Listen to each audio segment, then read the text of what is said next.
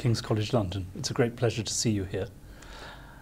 I would like to begin by asking your view of what impact the elections and the election result will have on the struggle with terrorism and militancy within Pakistan. Thank you, Mr. Leiven. It's a great pleasure for me to be here in the King's College London. And this is a great educational institute, and I am very pleased to be here and to have met with you. And as far as the elections are concerned, in my opinion, these elections will prove to be a good sign for the future of Pakistan and the region.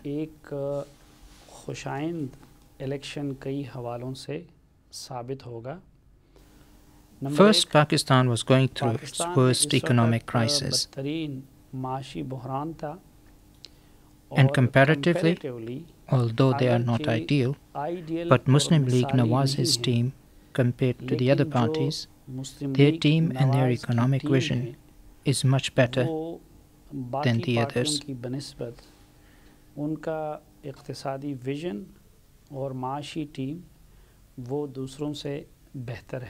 The second point is, in this election, the Pakistani leadership received a clear message that they cannot get votes by using the traditional mix and by exploiting the differences between the voters as they used to do in past anymore.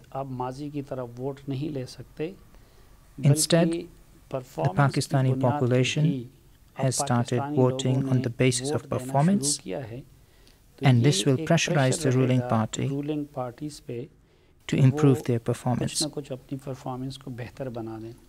And the third, the most serious problem that Pakistan is faced with is that of terrorism and religious extremism. And even in that regard, compared to the other leaders in the previous 10 years, Nawaz Sharif's thoughts have got clear हो चुके हैं. बाकी leadership के हवाले के मुकाबले में उनका विजन भी वो निस्बतन दुरुस्त सिमत में है.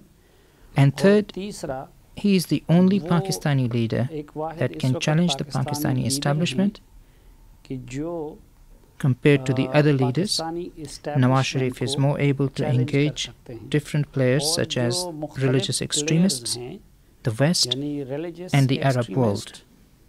और वेस्ट और अरब दुनिया वो भी उनके दरमियान ब्रिज बनने की नवाज शरीफ की कैपेबिलिटी वो हमारे बाकी कौमी लीडर्स की बनिस्बत ज़्यादा है.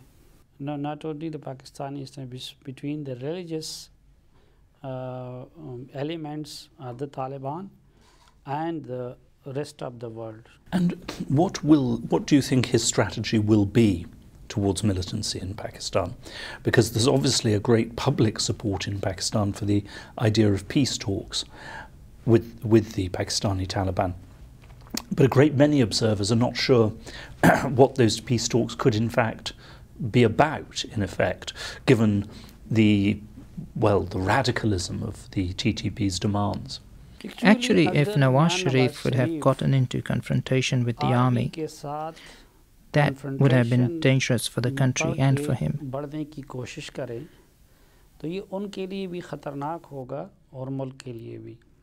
Before the election, it seemed like as if, due to the past 10 years' bitterness, he will move forward in a confrontational mode with the establishment. But after the election, looking at the last 1 month's performance, it seems like that he wants to take them in confidence and move forward through consultation. Right after the election results, he wanted to start the negotiation process with the Taliban, but the military did not seem to be in favor of the negotiations at that time. And this is the reason why, after becoming the Prime Minister, when he spoke to the Parliament, he excluded the condition of talking to the Taliban.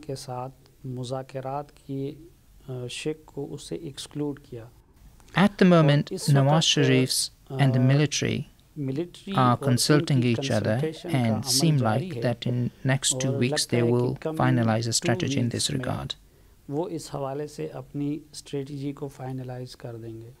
And my guess is that the military will come on board with him on this issue, and at the first opportunity they will try to negotiate and reconciliate with the Taliban. So the first priority will be to have a negotiation and find a solution through that. But if this does not work, then Nawaz Sharif will come to using serious power and force against them. Taliban के खिलाफ पूरी क़ुव्वत और संजीदगी के साथ इस्तेमाल करने की तरफ आएंगे.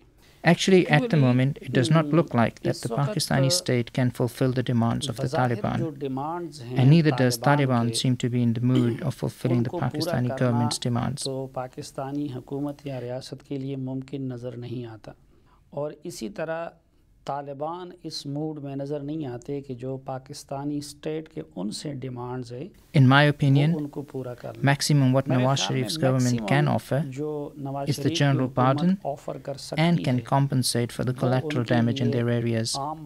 Apart of this, they cannot do anything else. Damages हुए हैं उन इलाकों के, उसकी कंपनसेशन, इसके अलावा कुछ और नहीं दे सकती. One of the TTP's demand will be resolved in the next year anyway. It is the demand of Pakistan getting out of the NATO's war against Taliban. Secondly, since the Afghan Taliban are negotiating with the Americans, this makes this TTP's demand fairly weak. And the second demand is the implementation of Sharia. This can be resolved through debate, and they can be assured that in Pakistani constitution, Sharia is already the supreme law. Therefore, if there is going to be any deal, it will be on the point of clemency. Apart of this, the Pakistani government cannot offer anything else. In this regard, Imran Khan's understanding have few problems. Since the actual opposition role is being played by the Imran Khan's party, and also the fact that they have been in favor of negotiations with the Taliban, this makes Nawaz Sharif's position very strong compared to those who oppose the negotiations with the Taliban. This means that Imran Khan's stance strengthens Nawaz Sharif's stance, in opposition to the establishment and others that oppose the negotiations with the Taliban. उनके मुकाबले में नवाज शरीफ की position Imran Khan की वजह से मजबूत हो जाती है कि देखें वो भी मुज़ाकरात की हिमायत कर रहे हैं. यानी इस्टेब्लिशमेंट या नेगोशिएशन के जो दूसरे अपोनेंट हैं पाकिस्तान में, उनके मुकाबले में नवाज शरीफ की नेगोशिएशन या मुज़ाकरात के लिए पोजीशन मजबूत हो जाती है इमरान ख़ान के स्टांस की वजह से. But the practical role will be played by Nawaz Sharif, the establishment and few religious parties, whereas Imran Khan's practical role to me does not seem very significant. होगा इमरान की बनिस्बत इन सब का रोल बड़ा इम्पोर्टेंट होगा, और इमरान का अमली शक्ल में कोई रोल मुझे ज़्यादा नज़र नहीं आता. You mentioned the peace talks between America and the Afghan Taliban. I find these very hopeful. I welcome them greatly. But of course, the Karzai regime in Kabul has been strongly opposed to them. So how hopeful are you about a positive outcome from such talks? Actually, the process that has started in Qatar, although there are still many problems associated with that, but the Qatar talks can only resolve the problem between the Americans and the Taliban, especially the Afghan Taliban. The Afghan problem cannot be resolved through these or even the problem of Pakistan. अगर इस तरीके से वो जाते हैं तो उससे हल नहीं हो सकता, और even the problem of Pakistan. The reason is, it is easy for the Taliban to accept the American demands, and it is easy for the Americans to accept the Taliban demands. उनको पूरा करना आसान है, और जो तालिबान का demand है वो अमेरिकन के लिए पूरा करना आसान है। Americans want to have an honorable exit, and if the Taliban could assure that the Afghan soil will not be used by the Al-Qaeda in future, and Taliban can easily accept their demands for cutting their ties with the Al-Qaeda. और ये मुतालबा तालिबान बड़ी आसानी से मान सकते हैं। तालिबान उनके इस मुतालबे को पूरा कर सकते हैं कि वो अल-कायदा से ताल्लुक़ी कर लें। And the Taliban demands that the Americans should leave Afghanistan, that the Americans are going to do anyway. Afghanistan में स्पेस मिल जाए तो वो काम भी अमेरिकन आसानी के साथ कर सकते हैं। But the long-term Afghan peace requires intra-Afghan dialogue and reconciliation. और reconciliation ज़रूरी है। But the problem is that it is very difficult for the Taliban to accept the demands of the Afghan government, and it is very difficult for the Afghan government to accept the demands of the Taliban. In Qatar process, although the Americans and the Taliban are negotiating, but the Afghan government and other factions are not much involved and are not on board as much as the Taliban, the Americans, or even the Pakistanis are. उतने involved और on board नहीं है जितना कि तालिबान या American या even Pakistan है। Secondly, for the intra-Afghan dialogue and reconciliation, it is very important that the neighbors of Afghanistan and the regional powers are involved and facilitated. उनकी इन्वॉल्वमेंट और फैसिलिटेशन ज़रूरी है। But unfortunately, in Qatar process, a part of Pakistan, no other neighboring country or regional power is involved. और पड़ोसी मुल्क या regional force on board नहीं है। That is why Russia and India have supported the Karzai stand. So in my opinion, it is very important for the long-term peace in Afghanistan, if it is the Qatar process or any other process, that the internal factions, the regional players, and the neighboring countries are also involved. What do you think that Pakistan and India need to agree with each other concerning Afghanistan? Actually, Pakistan and India have been fighting a proxy war in Afghanistan for a long time. Whenever India has managed to have some political space in Afghanistan, they have used it against the Pakistan. And similarly, when Pakistan had managed to have some political space in Afghanistan, they have used it against India. But how can you get out of that? But unfortunately, after 9/11, the Americans and the NATO have been giving more space to India in Afghanistan. And because of this, the Pakistanis have been frustrated and they have not been facilitating any peace talks as much as they could have. जिसकी वजह से Pakistan angry रहता था और वो अमूमन इस तरह के जो पीस टॉक्स होते थे उनको फैसिलिटेट नहीं कर रहा था। And now it seems that the Americans are addressing the Pakistani concerns, but the Indians are ignored. In my opinion, some of the Indians' interests and concerns are genuine, but some of their ambitions and demands are unjustified. And similarly, there have been some genuine concerns and interests aired by the Pakistanis. And in past, when Pakistan had the chance, they tried to address their own concerns, but will ignore the India's concerns. And similarly, when India had the chance, they will address their concerns and ignore the Pakistan's concerns. लेकिन वो Indian को ignore कर देते हैं और जब Indian का किया जाता है तो फिर पाकिस्तान का इग्नोर कर दिया जाता है। If the Americans, the UK and the NATO countries could facilitate a reasonable patch-up between the India and Pakistan in this regard, and instead of using proxies, if the economy and trade routes are used and the focus is on Afghanistan, which is at the moment a battleground, then this situation could be turned around into an area of cooperation between the two countries. तो इस वक्त अफ़गानिस्तान लड़ाई का मरकज़ है दोनों का, तो ये दोनों के कोऑपरेशन का ज़रिया भी हो सकता है।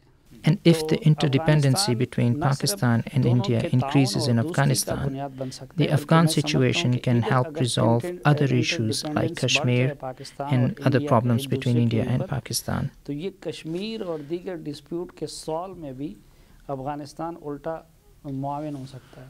Although Pakistan is key Afghan neighbor and it has been the most affected country, therefore understandably it has a bigger stake in Afghanistan. But the Indian role cannot be ignored either. But in past, the Americans have tried to accommodate and excluded either India or Pakistan just to further their own interest in the region. अपने interest के मुताबिक India या पाकिस्तान को एक्कोमोडेट या dislocate करने की कोशिश की है. And in the wider India-Pakistan relationship, in order to get better relations, what would Pakistan have to give up and what would India have to give up in terms of concessions? Actually, both countries have a legacy. And in order to break away from it, the leaders of both countries will have to show some real leadership qualities. So, if the weapons of the modern time, such as economy and trade, etc., are used, and if the leadership of the two countries come to these issues and using these weapons, then the solution of the dispute will become easy. But if they keep on looking at this stereotypically, then this remains the issue of honor, prestige, and national pride. And if things go this way, then it seems very difficult to find a solution to this problem.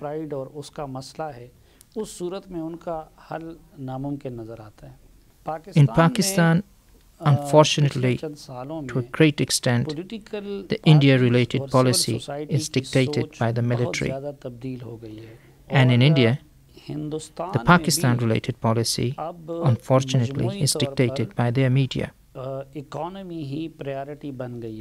If the new political leadership of Pakistan come to the driving seat in policy making through good governance and competence and gaining the confidence of the nation, then they can possibly determine a new direction for the country and have the military buy into it too. And in India, if their leadership could show the real leadership qualities, and instead of following the media, if they could lead the media, then the situation can be patched up. India से मुतालिक policy को military dictate कर रहा है और India में unfortunately उनका media dictate कर रहा है. There are two levels of trade. Political leadership, one where Pakistani commodities are exported to India and Indian commodities are exported to Pakistan. Foreign policy में तो वो एक नया रुख डिटरमिन कर सकते हैं मिलिट्री को अपने पीछे लगा के. First, there are a lot of reservations amongst the Pakistani traders and the army. And secondly, this level of economic dependence will not be durable means of building peace between the two countries. Actually, trade के और economic activities के दो level हैं. एक तो सिर्फ तिजारत का है, ये कि उनकी कमोडिटीज़ हमारी तरफ आ जाएं और हमारी कमोडिटीज़ उनकी तरफ चले जाएं. इसके बारे में तहफ़्फ़ुज़ात भी बहुत ज़्यादा हैं, ख़ुसूसन पाकिस्तानी ट्रेडर्स में और मिलिट्री इस्टेब्लिशमेंट में. और मेरे ख़्याल में ये कोई पायदार ताल्लुक़ का या पीस के अमल को फैसिलिटेट करने. The second level of economic cooperation are the long-term projects such as Pakistan becoming the trade route for Central Asia. If this happens, then these projects will not only facilitate the peace process, and the traders will also be less concerned about them. The second level of economic cooperation are the long-term projects, such as Pakistan becoming the route for Central Asia. And if this happens, then these projects will not only facilitate the peace process, but also that the traders will be far less concerned about them.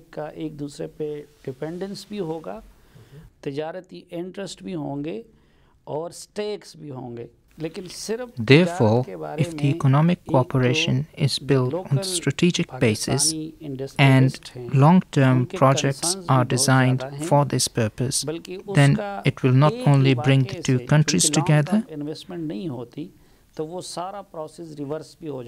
So, for example, if gas pipeline is taken forward, as India has an energy crisis and this gas can be provided from the Central Asia, or India needs the market for its commodity, they can take that to Central Asia as well. And obviously the route will be Pakistan are put in place, then they cannot be easily reversed, and they can also mitigate the issues of war and other tension. I entirely agree with you. Welcome. Thank you. Thank you for coming to Nice Kings. to talk to you. It was a pleasure.